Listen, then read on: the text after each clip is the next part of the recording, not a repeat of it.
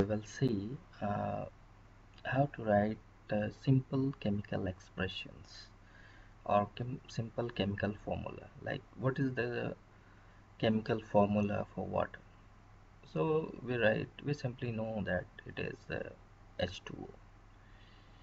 Like, what is the chemical formula for carbon dioxide? That is CO2. You see, here is an expression. This is for water, this is for carbon dioxide, this is for calcium carbonate. So in the Google form, how do we write this type of expression?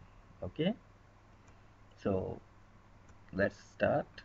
I have already in my login section, and I've also opened the form section.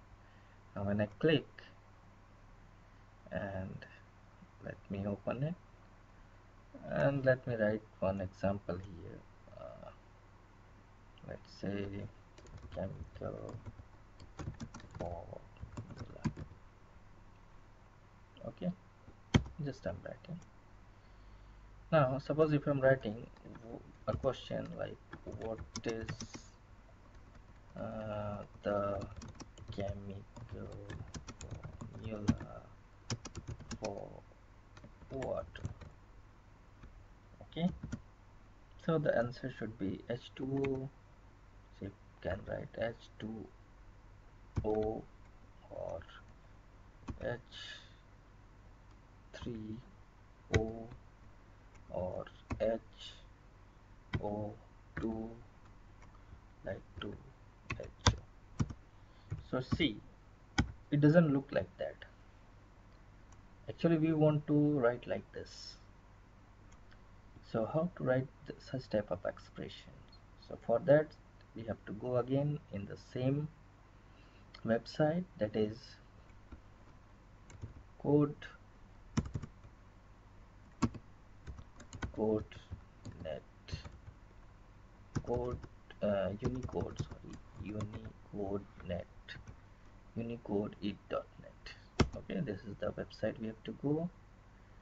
And if I'm writing, let's say H, then if I'm writing, if I want to write 2 below, so for that you have to write shift plus underscore, then write 2. You see it appears down. Now you can write O. So it appears here. Now you can simply copy here and you can paste. Similarly, if you want to write H3O, so you can write here H shift underscore, then write 3 and O. So this is the formula. So you can paste it here.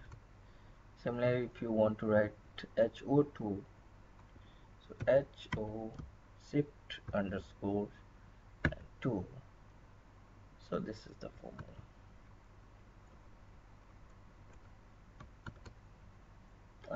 Let me remove it because that's enough, and you can write one more, that is none.